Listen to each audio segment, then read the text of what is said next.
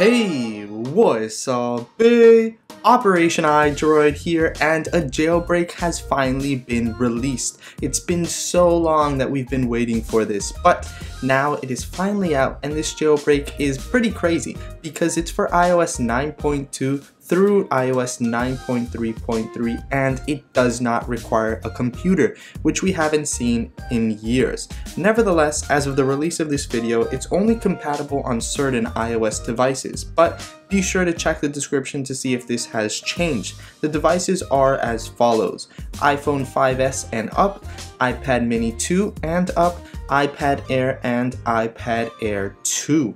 Now, a lot of you guys are probably wondering why you should jailbreak, and that's a great question. I've made a video on why you should jailbreak in the past, and if you're a bit skeptical about jailbreaking, you should probably check that out. However, a short and sweet answer is that jailbreaking gives you freedom to your iOS device, allowing you to do a ton of awesome stuff that Apple would normally forbid you from. Finally, this isn't an untethered jailbreak, it's actually semi-tethered, which means you must rerun an application every time your device turns off, and I'll get into that a bit more in the future. But for now, let's just begin the jailbreak process, which is very simple. All you have to do is head to iemulators.com, and on the home page you'll probably see something about jailbreaking. If not, then you can just go to the direct website for the jailbreak, which is iemulators.com/jailbreak, and here you can learn all about this amazing jailbreak and its developers, and a ton of information about jailbreaking in general here if you are interested in reading that. To install the application, all you have to do is click here, click install, hit install jailbreak, and then hit install one last time. And as it says here, if you're on iOS 9 and above, which you probably are if you're getting this jailbreak, you need to trust the application that is currently installing on our Springboard.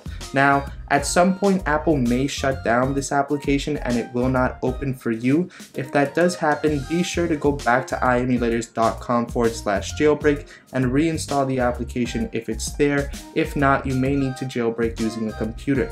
Nevertheless, as I mentioned, it is going to say untrusted enterprise developers. You're going to want to head to settings, general, scroll down to profiles or profiles and device management, and then click on the enterprise app, hit trust again, and you'll now have access to this application we just installed, as you can see here.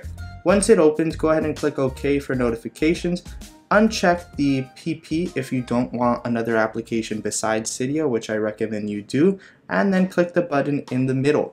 Leave it here for a few minutes, I'd say like 30 seconds, and then lock your iOS device, as some users, such as myself, when I jailbreak another device I had, when you lock it automatically, it'll shut down your device and stop the jailbreak process. So just give it a few seconds, maybe a minute, and then lock your iOS device. Once you lock your iOS device, just keep it awake by pressing the home button here so that you'll be able to see when the jailbreak is complete. So as you can see, we just got a notification from that application.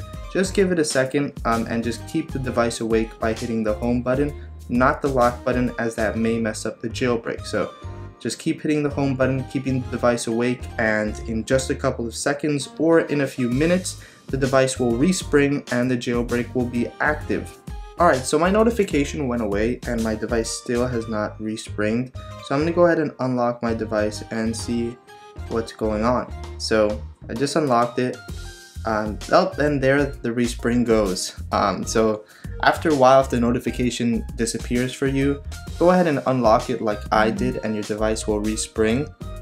However, hopefully for you, your device will just respring as it should, because normally this should not happen. But anyways, my device is now respringing, and when it's done, we should have the jailbreak ready and access to Cydia. Alright, once the device has resprung, go ahead and unlock it. You will see that you have Cydia now, and when you try to open it, it will crash, which is not good. So if your Cydia crashes, you have to go ahead and run the respring again. So I'm just going to click this, wait a few minutes, and go through the process again. Alright, so here we go, second try. It just respringed automatically for me this time. And now when I try to open Cydia, as you can see, it works. So If it doesn't work for you the first time, try again. Maybe if it doesn't work the second time, try again.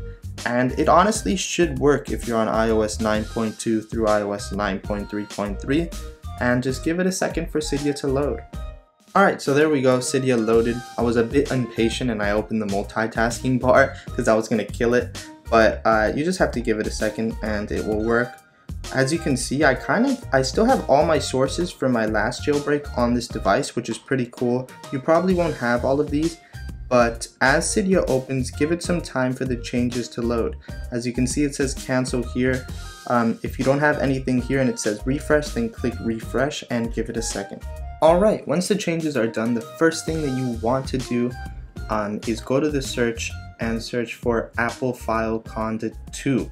You really need to install this, if not, a lot of bad things will happen. So definitely go ahead and install it by clicking on install and confirm, just like so. And once it's done, it'll ask you to respring. So go ahead and give it a respring and we'll be right back. Alright, so after the respring, you can go ahead and unlock your iOS device. Your Cydia will still work and you are now jailbroken. But before we finish this video, I would like to mention 3 things. First, as I mentioned at the start of this video, this is a semi-tethered jailbreak, meaning that Cydia will crash every time your device powers off and your tweaks will no longer work until you rerun the jailbreak application and wait for it to respring. Of course, this time the respring will be much faster than the first time you jailbroke your iOS device, and doing that will just re-jailbreak your iOS device, which is pretty cool and isn't that much of a big deal, especially since this is a no computer jailbreak. The second thing I want to mention is that jailbreaking your iOS device will not allow you to enter Pokemon Go anymore. The application will just crash as soon as it opens. However, you can get around this by going to Cydia and adding this source that I have here by going to sources at the bottom left, clicking edit, add, and adding the source that you see here, Coke Pokes. So it goes as follows: cokepokes.github.io, and you want to go ahead and add that source. Once you add the source, it'll go through a whole process, then click return to Cydia. You'll have this source here. Go to all packages and install the tweak called Masterball.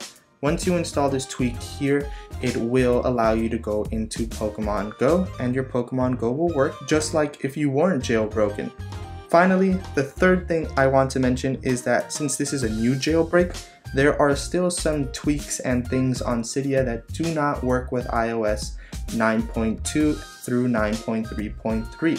So with that being said, I'll have a list of tweaks in the description below that you all can use to see what works on your iOS device and what doesn't.